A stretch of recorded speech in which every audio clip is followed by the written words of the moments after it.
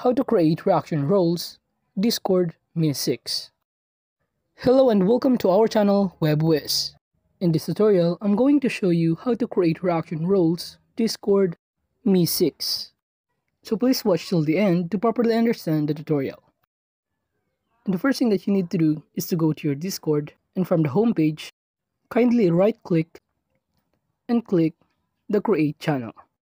And after that, kindly set the text as the channel type and rename the channel name by roles. And after setting the channel name, kindly click create channel. And after successfully creating a channel, go to the server, and upon clicking the server, choose the server settings. And by doing so, it will lead you in here. And under the server, kindly click the roles. And afterwards, it will enable you to create role by clicking the blue button. And in creating a role, you can customize the role name and the role color. And let's say I'm gonna set this role name as members. And for the role color is yellow. And after customizing the role, you can save it by clicking the green button below, which says Save Changes. And after saving it, the next thing that you need to do is to go to mee6.xyz, in which in this site, you need to log in your Discord account. And on the homepage of mee6.xyz, just go to the Just server. And upon doing so, it will lead you in here, in which you just need to scroll down a little bit to see the plugins options, in which you will see a variety of options that you can choose. But to create a reaction roles, kindly click Enable the reaction roles. And just click Yes, and just wait for it to load. And upon doing so, it will lead you in here, in which it will enable you to create a reaction role by clicking a plus button that says New Reaction Role. And after that, you need to select a channel from your Discord account.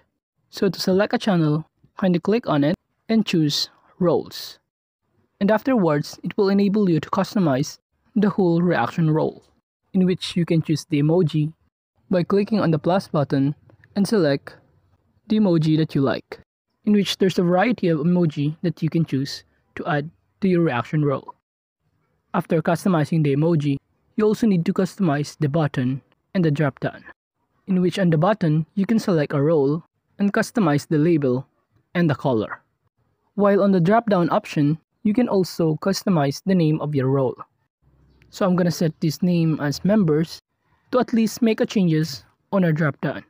And upon scrolling down, you can also customize the reaction mode, in which you can set as default or reverse, in which under the default and reverse options, you will see the details of each reaction mode. And after creating a reaction roles, kindly click Publish to save it.